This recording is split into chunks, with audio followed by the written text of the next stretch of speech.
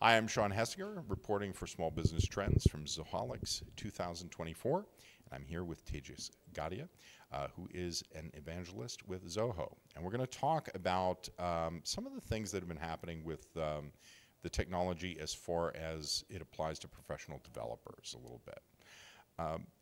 What can professional developers look for in the new enhancements on the Zoho platform? Yeah, good question. So generally speaking, for professional developers, a lot of what they're building usually ties into some other business app that they're using. And so one of the advantages that we have with the Zoho developer platform, in addition to the point products like CRM or help desk or whatever, is a lot of pre-built integrations, a lot less headache when it comes to compliance and security because it's all in the same frameworks and platform. So productivity is ultimately the unlock that we go for. Every developer tool out there is trying to make people build faster and easier. Yeah. So we try to offer as many tools as we can to kind of round that whole thing out. Custom app development is so important to businesses, I think. How do these new enhancements help us in that regard? Yeah, so the two biggest pieces of news is one around our pro-code platform Catalyst, and the other one is a new app we've released called Aptics. Both have been used internally for a very long time. That's generally how we do things. We'll create some technology, we'll use it internally, and then productize it over time. So I'll start with the Aptics one, because that's a little bit easier. Somebody makes a mobile app, whether it's a web app or a native app of any kind, and you need to be able to, the developer needs to be able to track it, make sure it's working, what features are people using, is it crashing, whatever, like very basic monitoring. The problem with a lot of the monitoring solutions in the market right now is a lot of them are, I don't want to say shady, but have questionable data practices, let's just call it, because most people are using it for like monetizing ads and conversions and stuff like that. For us, we try to make it privacy focused like everything else. And then the second piece is for marketers to be able to actually have a unified dashboard to be able to send messages out, manage app stores reviews, track usage and key customers, and if people opt into sharing their information. So kind of merging the ability to engage with their customers, both from a developer perspective and a marketer or product manager, any non-technical person's perspective as well, all in the single platform. And then the second piece of news is around Catalyst. And Catalyst is our pro-code developer platform.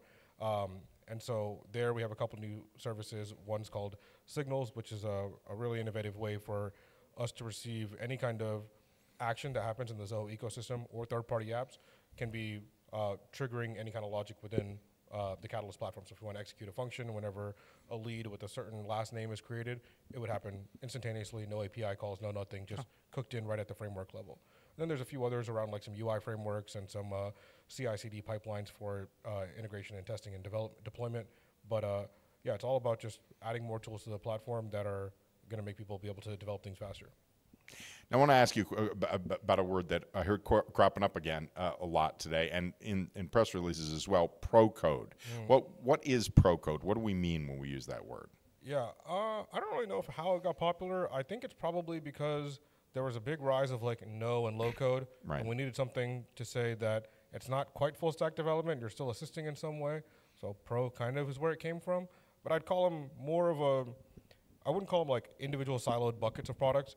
The lines are kind of merging, and that's like the ideal scenario. Someone might start with a no-code solution, dragging and dropping some stuff, and most of the time, you might just hit a wall. You want to create a certain workflow or a certain user permission. It's just not, you're not going to have the drag and drop functionality there. So then you might have to recreate the whole thing in a low-code platform. But ideally, there'd be a good migration process. Since we make all the apps, it works pretty well that way. And then on the low-code side, maybe some scripts here and there, advanced logic. And then when you still need something even more further advanced, you can go to the Catalyst piece. That would be like the natural progression. But it's all about really picking the right tool for the right job. If I need to just track visitors at my office, maybe some no-code tool will get the job done. If for those visitors I need to verify their biometrics and create like an entire face scan and track their fingerprints and store it securely, that might be a Catalyst solution that ties into the no-code solution. So it all just depends on which piece of the puzzle and what's the right tool. So it sounds like it's a sliding scale, sort of from no code up to pro code type thing. I wanted to also ask you about application teams, which we heard a lot about. And I don't know if there's a difference between that and a professional developer, but I'm wondering about application teams and how they might benefit from some of the developments as opposed to professional developers, if there's a difference. There's a little bit of a difference. I feel like it kind of just depends on the use case, I guess, that they're trying to build for. If application teams are building things internally, sometimes the urgency isn't quite there. Maybe the prioritization isn't quite there. The backlog is usually there for like an internal IT team or something along those lines. And then professional developers, it's about making their job easier by picking the right tool again for the right job. So rather than spinning up a complex database and doing a bunch of like provisioning of servers and compute and all sorts of resources, can we just make this process a little bit easier by maybe some presets, maybe some no configuration options, and let them get going a lot faster to really build the logic piece rather than like the operations piece of it. Now, you talked about Catalyst before. You were breaking down some of the processes, but what are the newest parts of Catalyst? What are the things that are newest about it? Yeah. So the newest is one thing called Signals, which is the event-driven thing for any activity that happens in the Zoho world or third-party apps. The second piece is around something called Slate. This is like a advanced way to host UI frameworks like React and other ones that normally would just take a lot of headache to set up, really, and it just kind of makes it a one-click situation for people. CI/CD pipelines is a really big one. You used to be able to develop solutions in Catalyst, but then you'd have to use a third-party tool to actually manage the development and deployment of it. So now it's baked into the platform directly. And then there's a few others around like API management, security, and stuff like that. But those are probably the highlights.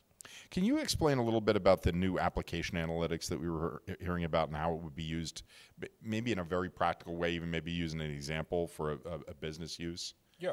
I would say there's maybe the more...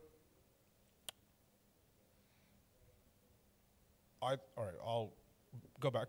Oftentimes, we're talking about applications, maybe it could be an internal application or it could be an external one. Maybe there's something that my field workers are using out and about, and I want to be able to engage with them, make sure the app that I made, whether it's through Catalyst or Creator or any kind of tool or third-party tool, I want to make sure that that internal app is working well, communicate with them properly, and all that kind of stuff. If I'm building an app for the mass market to sell or resell, that tool also needs to make sure it works properly, so logging, tracking, crashes, feature usage, user journeys within the application, all that kind of stuff. But the core is really around making sure that the privacy options are available for people to make sure that they're not being spied on and that information is not going elsewhere. Well, that leads into my last question, which is, can you explain how the data security and privacy comes into play with analytics? More specifically, like maybe an example of where privacy would apply here. Yeah. So there is an insane amount of ways that you can be tracked on mobile apps. Mm-hmm. On your browser, maybe you have like an ad blocker or something. You can find maybe disable JavaScript and find a way to like prevent some tracking of you. In a mobile app, it's a black box. You have no idea what tracking is happening behind the scene, what SDKs are baked in. And so in this case, it depends on the developer's maybe business model. Some would require a little bit more tracking, which is perfectly fine. We offer the option as well.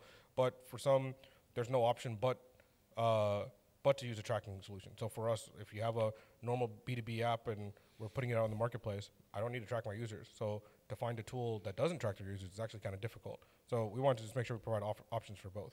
Okay. Well, thanks again to Tejas Gadhia, our evangelist at Zoho, and this is Sean Hessinger reporting from Zoholics 2024.